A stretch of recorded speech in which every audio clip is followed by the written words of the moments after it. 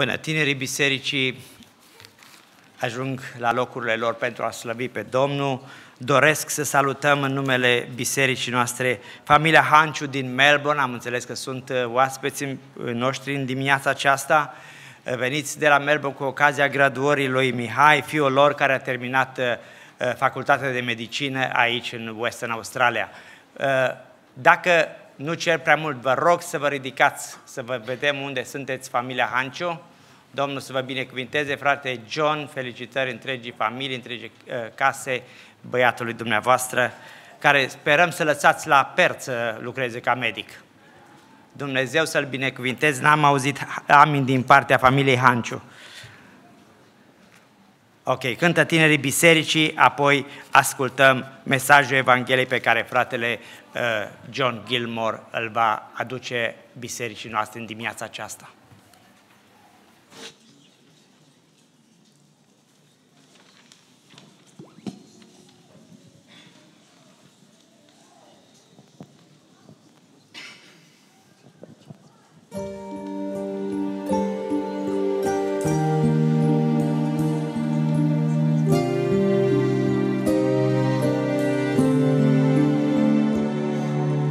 Yeah.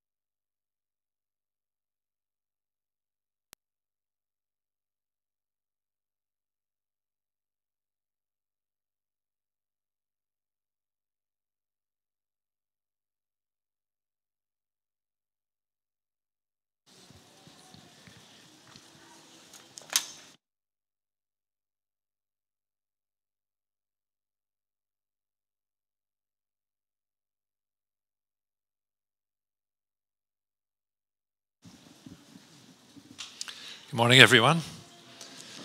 Well, that took me by surprise. I was waiting for the baptisms, and then I thought I was going to speak. But thank you to your pastor, Benjamin. He's always so kind to me and the way he describes me. And I had a bit of difficulty with the headphones, but I think he was making a comparison between me being a federal court judge and God, who's the judge of all.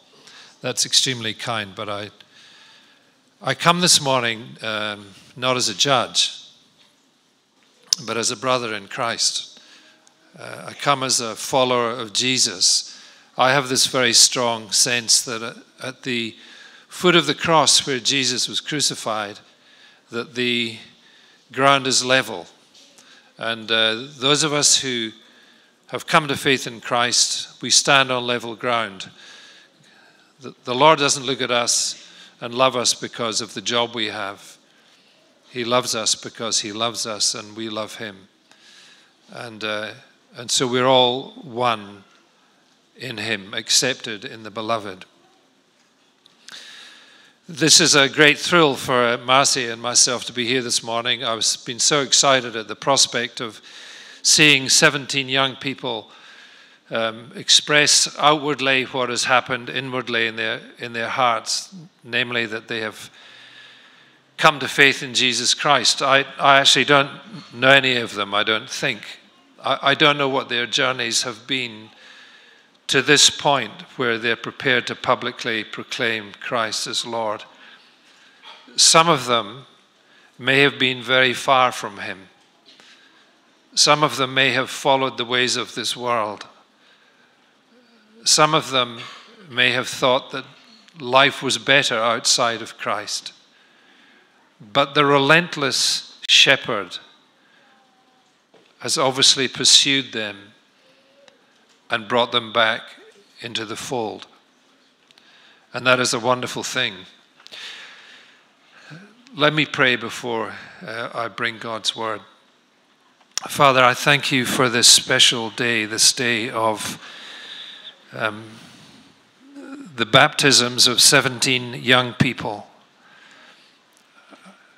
Father, we thank you for Jesus Christ.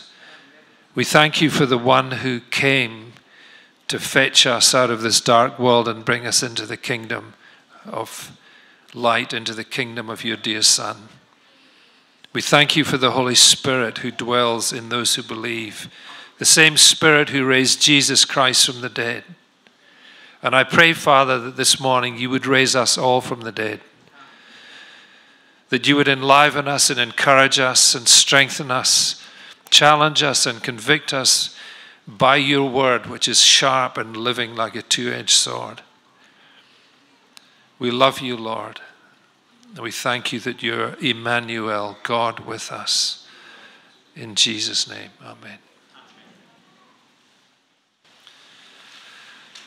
So the message this morning is one that I received from the Lord when I was kayaking on the River Swan near where we live. And I was praying about the young people who were going to be baptized today, and I asked the Lord for a message specially for them. It's actually a message for all of us, but it is a message especially for you who are being baptized this morning. And the message came really like a flood. I was only out on the water for about 40 minutes, but in that 40 minutes, the Lord gave me this message for you. So that's how special you are to him. You've heard of 20/20 vision. That speaks of the sharpness of the vision of our eyes at 20 feet. And 20/20 is a very acute, sharp vision. The message I want to bring you this morning is what I've called 10/10 vision. That doesn't mean you have half the amount of vision. It's because the scripture the Lord gave me on the river is from John chapter 10 and verse 10. And in the second part of that scripture, which many of us will know, probably most of us will know, it says that Jesus Christ, the Good Shepherd, that he came that we may have life and that we may have life abundantly or life to the full. So often in Scripture, when there is good news, it is often accompanied by bad news. And in this one verse, we see the bad news and the good news. Because the beginning of the verse says that the thief, speaking of Satan, the thief comes to steal and to kill and to destroy. But I, Jesus Christ, have come that you may have life and life abundantly. In that one verse of Scripture, in a sense, you see the gospel of the good news of Jesus Christ, because it speaks of the struggle between evil and good, the struggle between Satan and Christ, the struggle for the hearts of men and women and young people, between the ways of this world and the ways of Satan and the ways of God, the ways of Christ. And this morning, these 17 young people have turned to Christ to give their lives to Him and to say they want to follow Him from here on. Now, as young people, you're at the beginning of your life. I'm closer to the end of my life. Well, certainly closer than you are. So your whole lives stretch out in front of you. You live in this great country of Australia, and it is still a great country. I came from another country to this country. Many of you came from Romania to this country. It is a wonderful, wonderful country to live. We have freedoms that are unheard of in other countries. We have stable government. We have a justice system that is free from corruption. We are free to worship Jesus Christ and our Father in heaven. In many nations of the world, that is not the case. But in our nation, it is the case. But we should not think that this will always continue, because the forces that are rained against Christianity and Christians are growing. And so as young people, I don't know what Australia is going to look like in 30 years' time. But I tell you this, that Jesus Christ is the same yesterday, today, and forever. He is the Lamb of God, but He is also the King. And He reigns in heaven. The victory has been won. The question is, will we walk in His victory? The question is whether we will live in this great nation just for ourselves. The question is, will you live just an ordinary life? The life that many people want to live, all about the job you'll get, the husband or the wife you'll have, the home you'll build, the children you have, all things good in themselves. But if that is all that you're living for, then you will not have an abundant life. You'll have an ordinary life.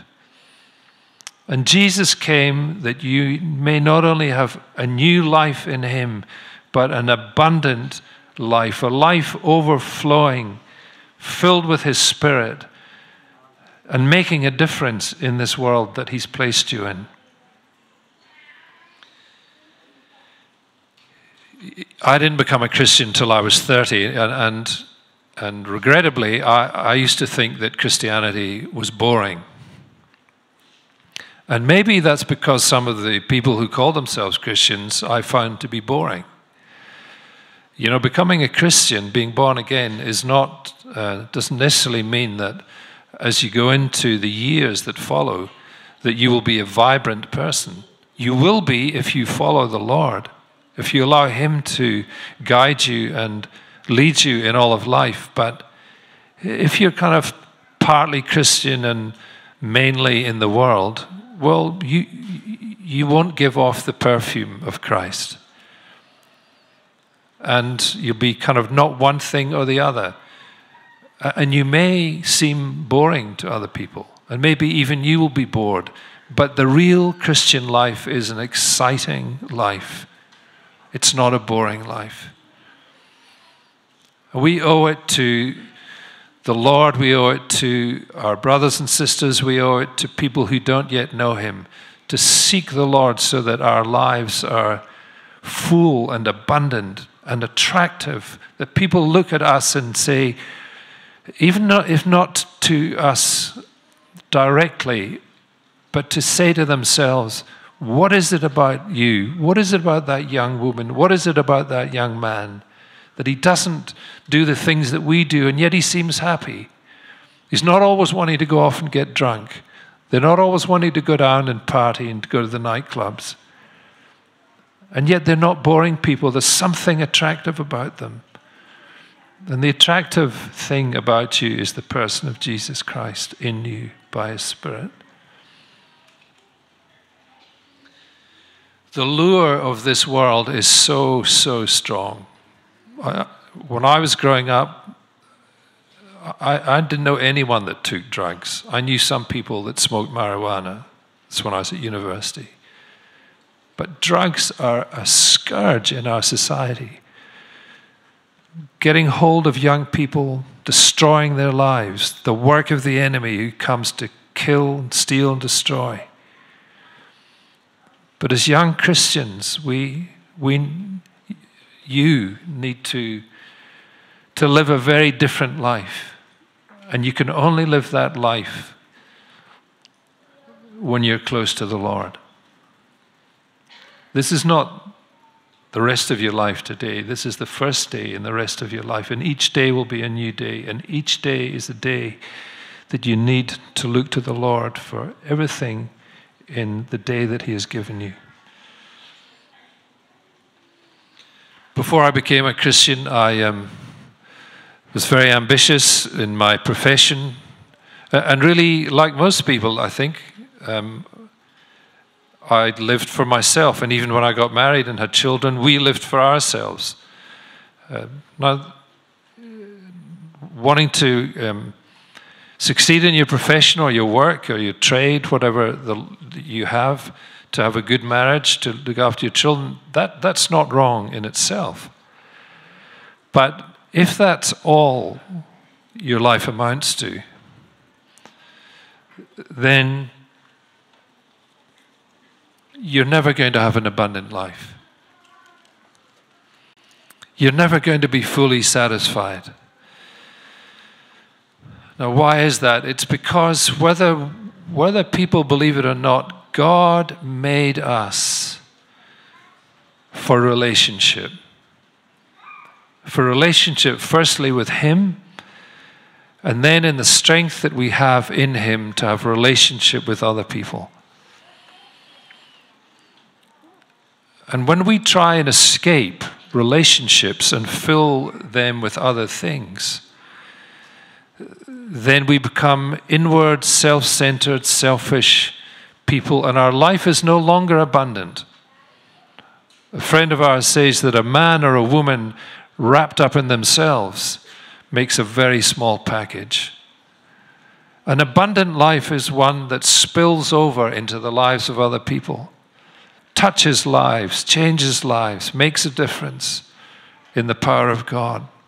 And you know, the strange thing is that those people who seek to preserve their lives and huddle behind their homes and their flat TV screens and their overseas holidays and the fancy cars and the money in the bank, and that's what makes them happy, are actually usually not very happy people. The amazing thing is that those who look to God, who are prepared to share their time and their money and their heart with people, and who spend their lives on behalf of other people, are amongst the happiest people on the earth, because that's how God made us. Because that's how God is. God is a giving God. He loved the world so much that he gave his only Son. Now, I just want to take a sidestep here from the message that I'm giving. It does actually come back to the message, but It's a bit of a side alley, and forgive me if there's anyone here who does the thing that I'm going to say you shouldn't do. You don't have to do it, what I say. I'm just going to suggest something. It's about the use of words. I find that in our culture, words that have great meaning in the scripture have become diminished. Their value has been reduced by modern culture. For example, the most obvious word that has diminished in value is the word love. So on the one hand, we say we love God. On the other hand, we say we love coffee. Now, do we love God the same way we love coffee? Do we love coffee the same way we love God? We think we know what we mean, but actually it is a reduction in the value of the word. But that's not the word I want to talk about. The word I want to talk about is the word awesome. Now, since I've been thinking about this, I'm amazed at the number of people who use the word awesome. It's an awesome day. I loved the coffee. It was awesome. I heard a song on the radio yesterday. It was awesome. My girlfriend's awesome. My pastor's awesome. My job is awesome. It's so used that it's actually become meaningless. Now, the secular dictionary describes the word awesome in this way: inspiring an overwhelming feeling of reverence or admiration or fear produced by something sublime. Inspiring an overwhelming feeling of reverence. Is that how you think about a song or coffee? You know, in the Bible, the word awesome is used often, but it's only ever used to describe two things. The first is to describe God. Our God is an awesome God. And the second thing is to describe the things that God does and has done. The deeds of God are awesome.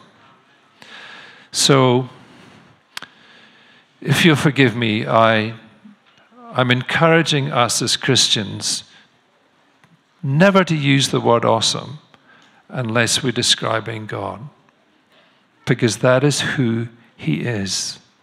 Nothing else and no one else is awesome. Because you see, when we understand how awesome God is, when we understand the extravagance of His love, when we understand how amazing is His grace towards us who did not deserve His grace, if we will understand how much He longs for relationship with us, then why on earth would any one of us settle for anyone else?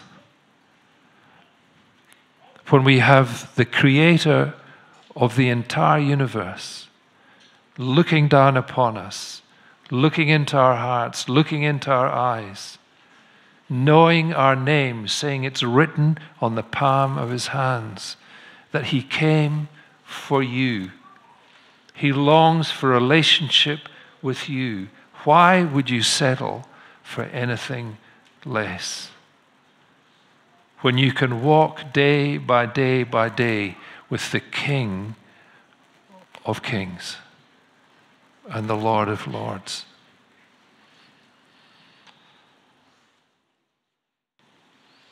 You see, this speaks of intimacy. You see, some people, they love the church. They love the church. They love the church's services. The church we go to, we have a very different kind of service. I actually think your services are great. I think our services are great in a different way. But some people really like the form and the way things are done, and that becomes their focus. And in a sense, they forget actually that they've come to worship God. It's not about your building or your your worship team or the pastor. It's you as individual people and Jesus Christ, the lover of your soul, who longs for an intimate relationship, heart to heart, that will carry you not just through a church service, but through every day of the week, through good times and through difficult times. Psalm 91:1 says that he who dwells in the shelter of the Most High will rest in the shadow of the Almighty. It speaks of a dwelling place. Psalm 27 also says that I may dwell with the Lord every day of my life. Psalm 23 says to dwell in the house of the Lord forever. It's not a visiting, it's not a coming occasionally on, for example, on a Sunday to meet God, but dwelling with him every day and throughout the day. But he's speaking of a close heart relationship. Paul the Apostle, at the very end of his life, after everything he had been through, shipwrecks, beatings, stonings, near death, the most amazing life lived for God, all the miracles that he'd seen. And at the very end of his life, he said, I want to know Christ. Friends, I know Christ more than I did last year and the year before, but I want to know him more. And that's my encouragement to you as young people, not to be satisfied with what you know now, but to seek after him. Seek after him in his word. You know, in our family, as our children were growing up, one of the scriptures that we memorized and our children memorized was from the Proverbs. How can a young person keep their way pure? By living according to your word. I've hidden your word in my heart that I might not sin against you. If you want to know what's right and wrong, don't listen to the latest news bulletin or what people down in your work is saying, or on Q&A on TV. See what God has to say, because he has something to say about everything, because he is the author and perfecter of life and faith. So an abundant life will be a life of purpose. You'll have a heart for God, a heart for people, a heart for service. Serving your wife, serving your husband, serving your children, serving in the church, serving in your community, in the places you work. A giving, outpouring life. And a giving, outpouring life will be a life that the Lord by his Spirit will continue to fill. A selfish, inward-looking life will just become like dirty water. We want the river of life flowing through us and into the lives of other people. That is an abundant life. You know, my father is aged 102, and he lives in Scotland. And sometimes when I mention that to people, they say, "Oh, isn't that wonderful? That's awesome." And you've come from good genes. You know, you might live to that age too. And you know, sometimes I say it, sometimes I don't. But when I do say it, I say, you know, I've got no desire to live to 100. If I do, fine, by the grace of God. Because it's not how long I live that matters. It's how I live that matters. Jesus Christ was 33 when he went to the cross. I'm nearly twice that age. It is not the quantity of our years, it is the quality of our years. And he is the one, and he is the only one. I am utterly convinced, utterly, absolutely convinced he is the only one who has the power to make a real difference in my life and through my life and the life of other people. I am not ashamed of the gospel. Let me leave you with this, because living an abundant life, some Christians can be kind of entirely victorious. You know, I hear people that get on the platform And they talk about how their lives have just been one long, victorious life. And they always have shining white teeth, and all the hair's in place, and they don't wear glasses, and they're young and vibrant, and it seems like nothing ever goes wrong in their life. And you know what? I don't actually believe them, because Jesus said, in this life you will have trouble. In this life, as a follower of Jesus, you will have difficulties. If he had difficulties, you can expect difficulties. And the question is, how will we live an abundant life when things are tough? Because there is not a mother or a father in this church building today who would disagree with me when I say life can be very difficult. There's an amazing account in the book of 1 Kings. Israel had just defeated the Syrians in a battle that took place in the mountainous regions of Israel. And this is 1 Kings chapter 20 and at verse 22. So they had just won this great victory up in the mountains. And then we come to this place where there is a discussion between the prophet of Israel and the king of Israel, and then it switches over to the king of Syria and his army commanders speaking to the Syrian king.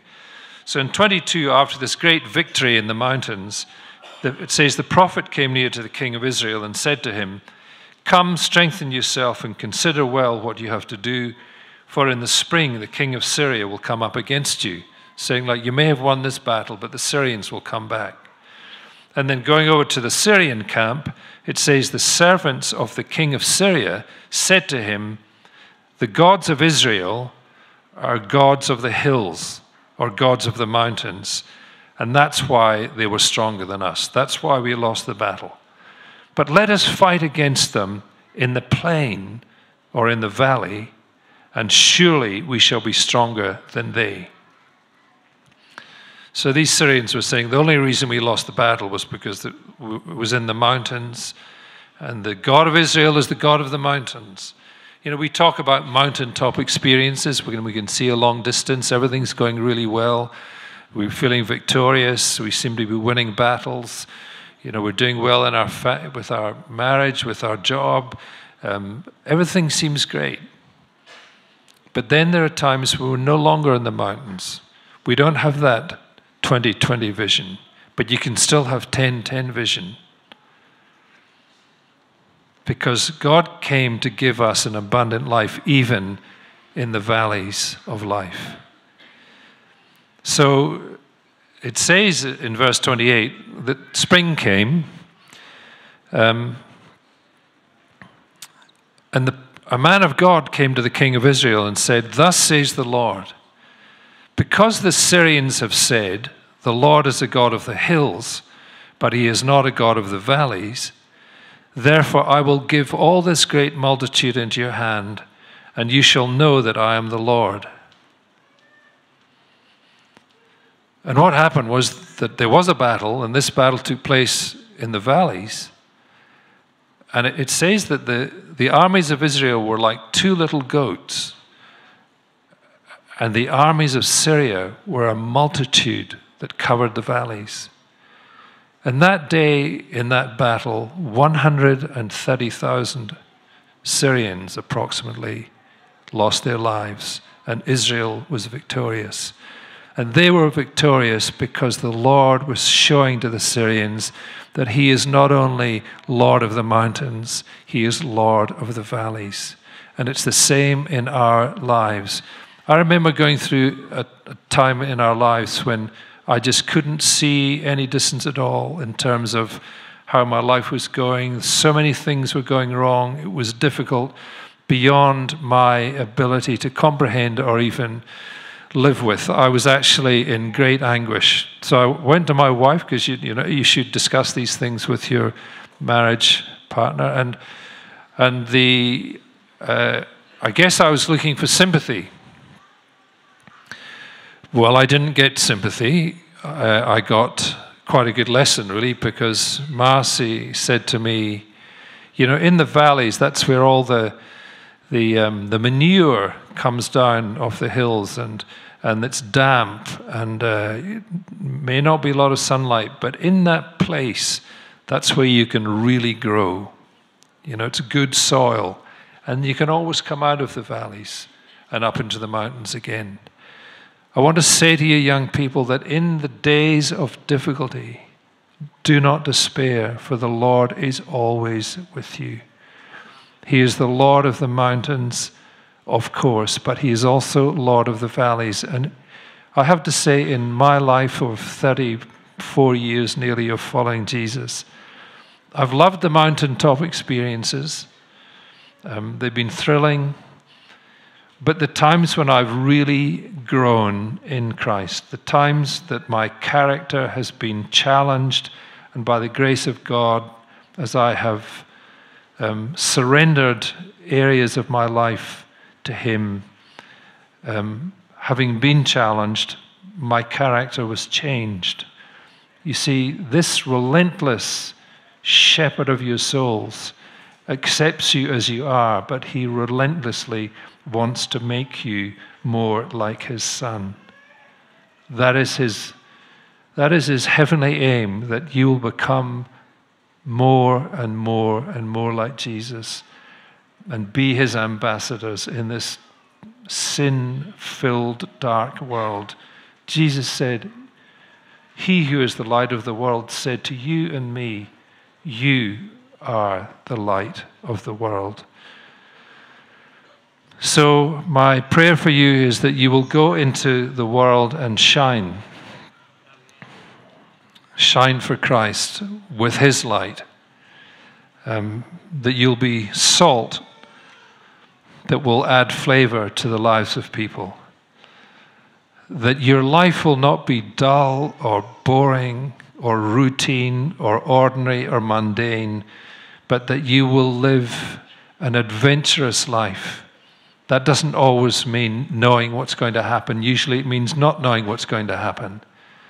Not constantly worrying about your bank account. We all worry about money at times. But realizing that with God, life can be an adventure.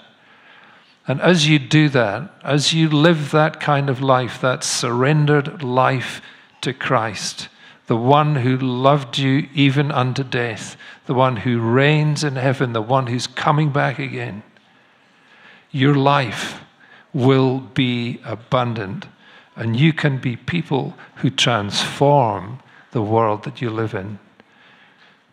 In Jesus' name, amen.